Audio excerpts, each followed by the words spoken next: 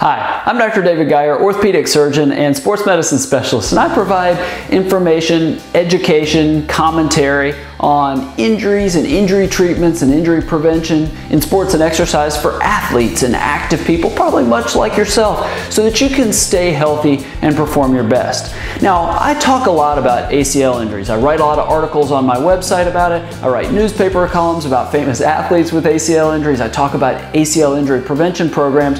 But one of the questions that I don't talk about a lot is whether or not, active people in their late 40s and 50s need ACL surgery. This is so common in high school athletes and college athletes and professional athletes and young adults.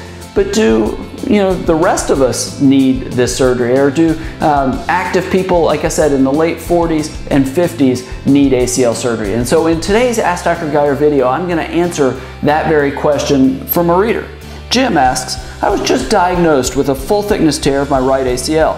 I'm 50 but very active. Is surgery the right path to take? It's a great question. There's no doubt that this is an important one because initially when the injury occurs, it really hurts. The knee swells up really big and it's stiff, and you have to really work to get motion back and get the swelling down and get the strength back. But if you do that, you really will. The reason we do this operation in high school athletes and in college athletes and young adults and pros is that the ACL, the anterior cruciate ligament, is a ligament in the center of the knee that provides stability to the knee. It keeps the tibia from shifting out from under the femur. And so somebody that has a torn ACL, if they play a sport that involves landing from jumps or planting the foot and twisting, the knee can buckle and give way. So not only can they not effectively play their sport, but they can do more damage to the knee. And so that's why we do it. You do a surgery to make a new ACL, hence it's called ACL reconstruction, but that basically aims to replace the ACL and make the knee stable again. Now, if somebody doesn't do a sport that involves landing or cutting and pivoting, they might do really well without an ACL surgery. If you just like to walk or you just like to jog, you may not put your knee through those types of motions, and so you might do okay without an ACL, especially in your late 30s, 40s, and 50s. Now, I would tell you that age is not really all that important in and of itself. Where I did my residency program, I remember when I was in residency, none of the sports medicine surgeons had done an ACL over the age of 47. I've done a whole lot of ACL surgeries in people in their late 40s, early 50s. I've even had a couple in their early 60s. But the characteristic that they all had in common, really two characteristics. One, they were both they were all really active, including the two in their 60s. I think the one that was 62 was like a black belt in karate. So they were very active, plus they were having their knee give out with activities. They couldn't do what they wanted to do,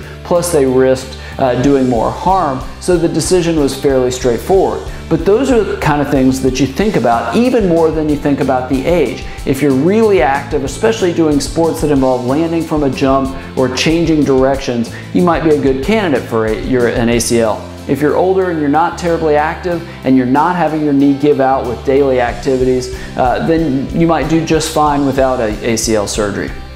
Now, have you had an ACL injury, and did you have it treated surgically, or did you try to treat it without surgery? I'd love to hear your thoughts and your experiences. So below this video, I would really appreciate it if you'd share your experiences, share your comments. I'd love to hear them, and I'll try to respond as well. If you know somebody that has an ACL injury or is about to undergo ACL reconstruction, I would really appreciate it if you'd share this video with them. Hopefully it can help them, maybe make a decision about what to do with their knee. Now, if you like videos like this and want more information on injuries and injury treatments and injury prevention in sports and exercise, subscribe to my video channel. I record videos like this once or twice a week, and I'd love to deliver those directly to you. And last, go to my website, drdavidgeier.com. I share a number of resources only by email, completely free, again, that I only share there, and those are resources on ways to stay healthy and perform your best. So go to my website